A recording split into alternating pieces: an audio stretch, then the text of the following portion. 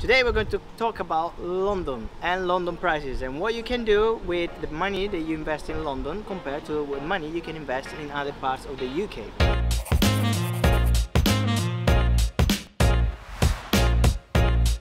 Welcome back to the YouTube channel Stepping Bricks. Now my name is Dr. Giuseppe Palladini. I'm the founder of Stepping Bricks and I'm here to teach you about property investment.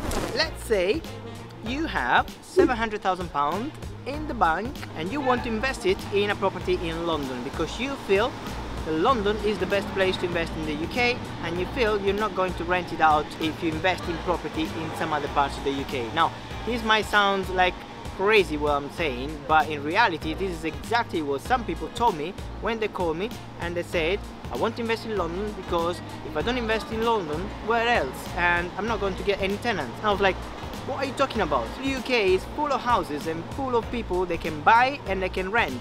So you have both options.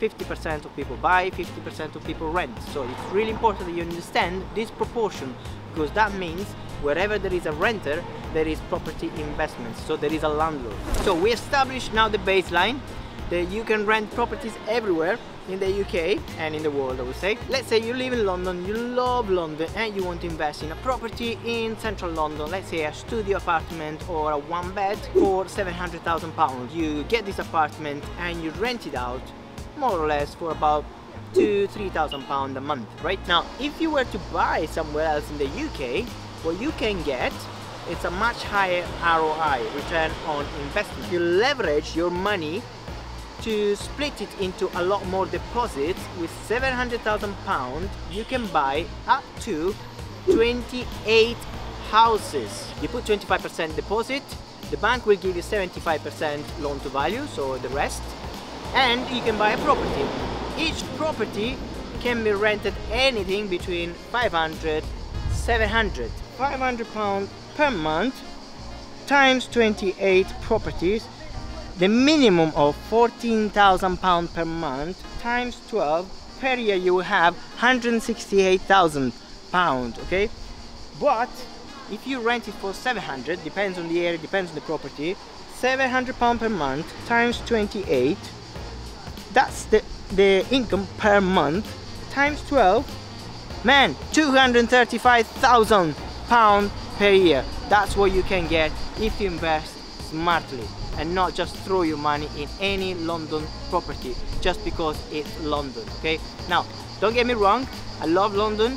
If you want to invest in London, if you have the resources to invest in London, feel free to do it, but for the sake of £1,300 per month compared to the figures that I just show you, it would be nuts not to do it if your plan is to build your portfolio, your property portfolio, and to grow and to retire or to live the life at your own terms. Again, it's all about choices, it's all about business plan. You need to make a business plan. This is exactly what we give to our academy members. We give them a business plan so they can plan accordingly and they can follow the steps to reach their financial goal, and you are not going to make mistakes because you are supported by the community. Right, so I hope you enjoyed this other video. This is about London versus the rest of the world. If you want to know more about property investing, if you want to know more about mindset and business and mentoring, I'm here for you. Comment below, let me know your opinion because I'm very curious and I'll reply back personally. Subscribe if you haven't yet and I'll see you in the next video. Bye bye from the south of Italy.